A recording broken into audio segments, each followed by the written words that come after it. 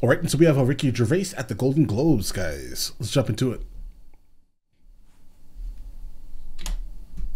The 77th Annual Golden Globe Awards, live from the Beverly Hilton Hotel here in Los Angeles. I'm Ricky Gervais, thank you. You'll be pleased to know this is the last time I'm hosting these awards, so I don't care anymore. I'm joking, I never did. That was obvious, sir. NBC clearly don't care either, 5th time. So, I mean, Kevin Hart... I mean, I think they like what he does, right? He obviously is just going to roast everyone consistently, so this is just why he's just loved, yes? Was fired from the Oscars because of some offensive tweets. Hello? Right. Lucky for me, the Hollywood foreign press can barely speak English, and they've no idea what Twitter is. So, I got offered this gig by fax. So, let's go out with a bang. Let's have a laugh at your expense, shall we? Remember, they're just jokes. We're all going to die soon, and there's no sequel. So, yeah, remember that. We have Leslie Nope. But you all look lovely, all dolled up. You came here in your limos. I came here in a limo tonight, and the license plate was made by Felicity Huffman. So, no, shush. It's her daughter, I don't think Tom Hanks liked that one right there, guys. I don't think that he enjoyed that one right there, guys. Feel sorry for, okay? That must be the most embarrassing thing that's ever happened to her. And her dad was in Wild Hogs. So, lots of big celebrities here tonight. I mean, legends, icons, yeah? Look, at this table alone, Al Pacino, Robert De Niro. But...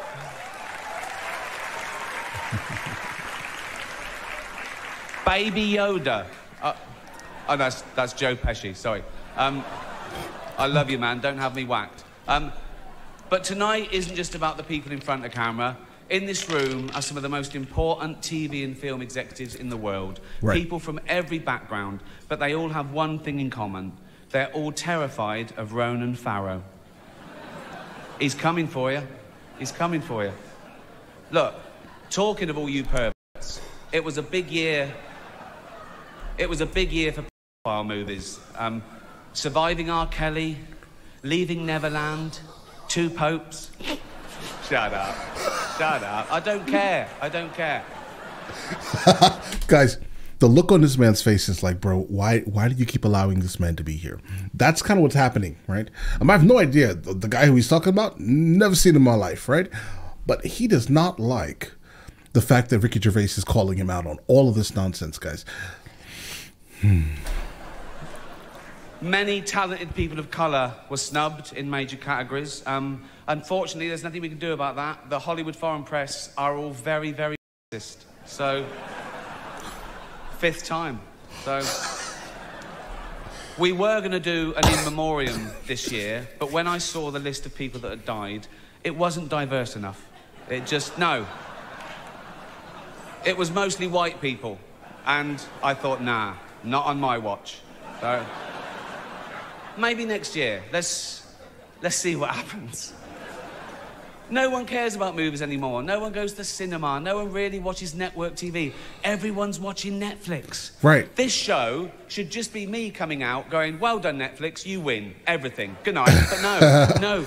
I mean, they're not lying. He's not lying. Like, I think that honestly, within 20 years, this whole thing that we all exist within in terms of like, you know, going out to see movies and like the biggest celebrities are some actors. Bro, no, the biggest celebrities generally are like, honestly, right now, if you're in my age group, I'm 35, right? We still remember, you know, the celebrity actors because they meant something then at one time. In 20, 30 years, no chance, okay? Ask the youngest kids in your family, the youngest children, about actors, and then ask them the same thing about some random TikTok influencer. Go. You will see instantly that this old guard of Hollywood is gone, right? New media is absolutely taking this over fast, guys. We're at the end of it. we got to drag it out for 3 hours. You could binge watch the entire first season of Afterlife instead of watching this show. That's a show about a man who wants to kill himself because his wife dies of cancer, and it's still more fun than this, okay? Spoiler alert, season 2 is on the way, so in the end, he obviously didn't kill himself, just like Jeffrey Epstein. Shut up. I know he's your friend, but I don't care. Oh, no. Oh, no. You had to make your own way here. Oh, he doesn't care. Didn't you? He doesn't care, guys. Right, but you had to make your own way here in your own plane, didn't you? Right, but seriously, most films are awful, lazy, remakes, sequels. Right. I've heard a rumour that there might be a sequel to Sophie's Choice. I mean, that'd just be Meryl Streep going, well, it's got to be this one then.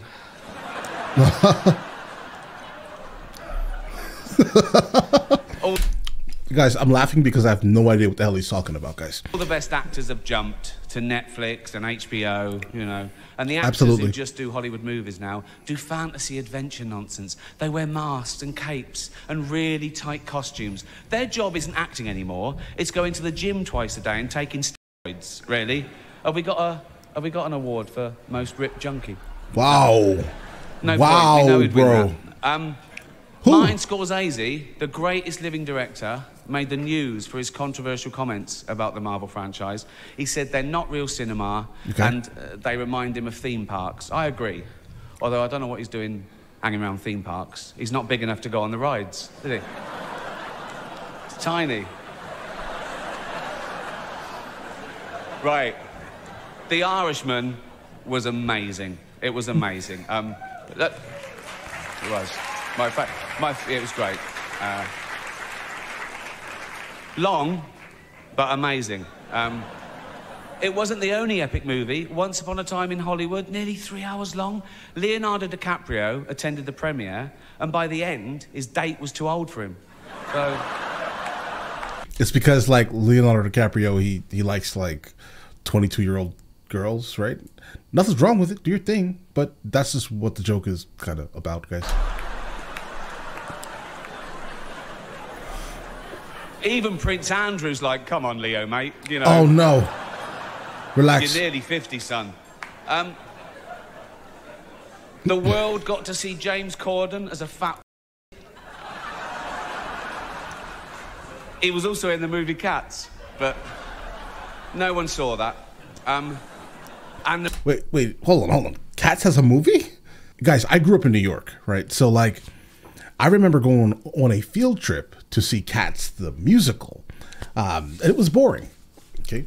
To be honest, I didn't like Cats. I like Rent a lot better as a play. But I don't know why you make a movie, guys, right? Either way. The reviews, oh, shocking. I saw one that said, this is the worst thing to happen to cats since dogs, right? But Dame Judi Dench defended the film, saying it was the role she was born to play, because she... I can't do this next joke. Right. No, give it to me. Give it to me. Because she loves nothing better than plonking herself down on the carpet, lifting her leg, in her own minge.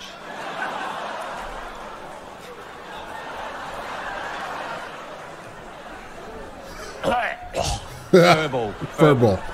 She's old school. It's the last time, who cares? Bro, not the minge, guys. Not the minge. Oh. Apple roared into the TV game with a morning show. A superb drama, yeah. A superb drama about the importance of dignity and doing the right thing, made by a company that runs sweatshops in China. So, well, you say you're woke, but the companies you work for, I mean, unbelievable. Apple, Amazon, Disney. If ISIS started a streaming service, you'd call your agent, wouldn't you? So, if you do win an award tonight, don't use it as a platform to make a political speech, right? You're in no position to lecture the public about anything. You know nothing about the real world. Most of you spent less time in school than Greta Thunberg. So, if you win, right, come up, accept your little award, thank your agent and your God, and f*** off, okay? So... It's already 3 hours long. Guys, I love the fact that they keep cutting to Tom Hanks. I think he has, like, consistently the best reaction to the absolute onslaught of shenanigans that's happening on the stage right now, guys. Tom Hanks, best reaction. Right, let's do the first award. The first award. The first award is for Best Actor in a Television Series, Musical or Comedy. To present the award are a couple of actors off the telly. What can I say? Jennifer Aniston and Reese Witherspoon.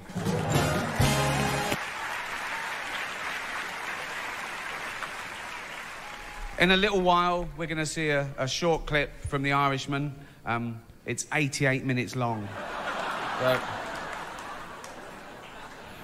So I'm guessing this movie was absolutely meantime, long. Guys, I've never even heard of the movie Irishman, so I'm guessing that it's super long with how he's making fun of it. At least, what, 6 hours, maybe? Here are Sofia Vergara and Matt Bomer.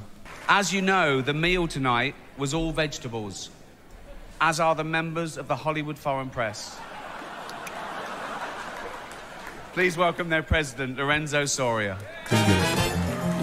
Knives Out has 3 nominations tonight. Yeah. See what can happen if you don't dress people up as cats? It's that easy. Here are 2 of the nominated stars, Ana de Armas and Daniel Craig. Our next presenter starred in Netflix's Bird Box, a movie where people survive by acting like they don't see a thing. Sort of like working for Harvey Weinstein. You did it. I didn't. You did it. Shut the f*** up. Oh, Please welcome bro. Sandra Bullock. That's it. Good night. Thank you. Please donate to Australia. Have a great time. Get drunk. Take your drugs. All right, guys. Continue hiring him for at least the next couple of years, you know, for as long as Hollywood will be relevant, right? Yeah, just keep hiring him. Ricky Gervais is an absolute genius with this, guys, right? The talent that this man has to just speak his mind is amazing. Right? Absolutely. Listen, let me know in the comments the next thing from him that I should be checking out, and I will get into that as soon as I possibly can. All right? Listen, you guys all have an absolutely amazing day. Enjoy it thoroughly.